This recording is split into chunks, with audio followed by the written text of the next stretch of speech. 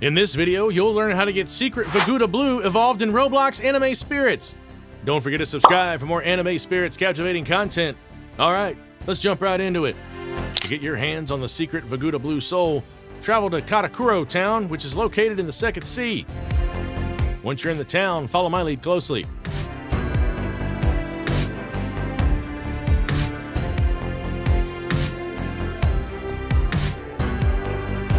Now, you'll need to do this specific dungeon to obtain the soul.